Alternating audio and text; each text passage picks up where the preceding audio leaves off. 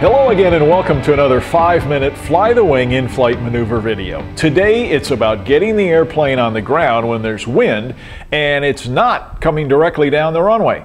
Crosswind landings confound and perplex some pilots, and most of us don't practice them as much as we probably should. Now, you may have heard of two methods of crosswind landings, the crab and the sideslip.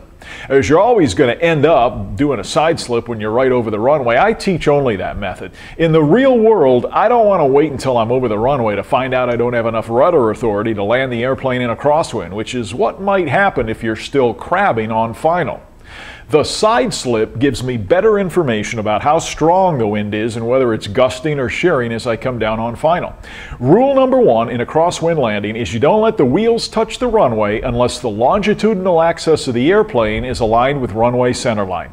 Well, that means the nose is pointed at the far end of the runway during round out, flare, and touchdown. If not, then that means the wheels are not going straight either, and that is going to impose tremendous side loads on the landing gear, possibly resulting in the airplane shooting off the side of the runway as you attempt to decelerate with that yawing moment. An awareness of wind should begin as you enter the traffic pattern. Where is it coming from and how strong? Next, visualize what that wind is going to do to you on downwind, base, final, touchdown, and rollout. Correct for the wind by crabbing on downwind and base, but on final, switch to a side slip so you can maintain center line all the way to the runway. If you can't keep the nose of the airplane pointed at the far end of the runway, even with the rudder pedal pushed to the floor, well, that's your indication that the crosswind component on that runway exceeds the limitations of your airplane. Switch to another runway because you don't want to put the airplane on a runway if you can't keep it going straight. Now, due to friction near the surface, wind tends to be a little different on the ground than it is at 200 or even 100 feet over the airport. But prepare for this and correct for whatever wind you encounter at any point in the landing. If it doesn't look right at any point, don't hesitate to go around. You really do have to live in the moment when you're landing in a crosswind. It's all visual outside the airplane. Use aileron to stay over the center line and opposite rudder to keep the nose pointed at the far end of the runway.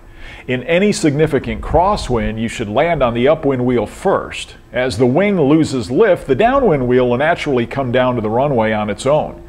As the airplane decelerates, control effectiveness fades, and relative to your ground speed, the crosswind component increases. These two things together require increased control inputs. You'll always need more and more aileron as you roll out in a crosswind landing to keep that upwind wing down. Don't make a decent crosswind landing but then lose control of the airplane as you're rolling out or taxiing off the runway. Remain vigilant about where the wind is and continue to correct for it until the airplane is tied down.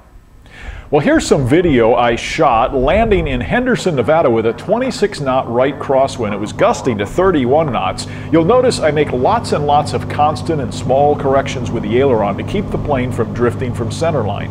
You can't see my feet, but they're busy too on the rudder pedals trying to keep the nose straight. Watch closely and you'll see that the right wheel does indeed touch down first. And right after I plant it on the runway, I immediately go full right aileron to keep that upwind wing down. Because of the strong headwind component, this was a wind about 40 degrees right of the runway.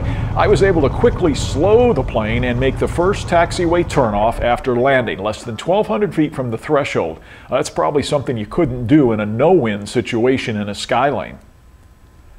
Here's another short video landing a Cub in the right crosswind of about 8 knots. As I turn to final, I use aileron into the wind to keep the airplane over the runway center line and opposite rudder to yaw the nose back to the left so it stays pointed down the runway. If you were to look at an inclinometer, you'd see that the ball is way outside the cage. I'm slipping the airplane and I'm totally uncoordinated, but that's the objective, trying to keep the airplane going straight in a wind that's counterproductive to that effort. Again, the upwind or right wheel touches first, followed by the downwind wheel, and the stick immediately goes to the far right into the wind after the wheels are on the ground.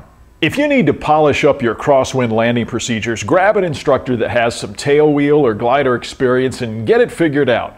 Once you get the hang of it, you'll really enjoy landing in crosswinds, and as an added bonus, you'll generally have the airport to yourself, as any kind of crosswind tends to chase away the fair weather weekend warriors at most airports. Have fun, fly safely, and I'll see you again next time for another 5-minute Fly the Wing in-flight maneuver video.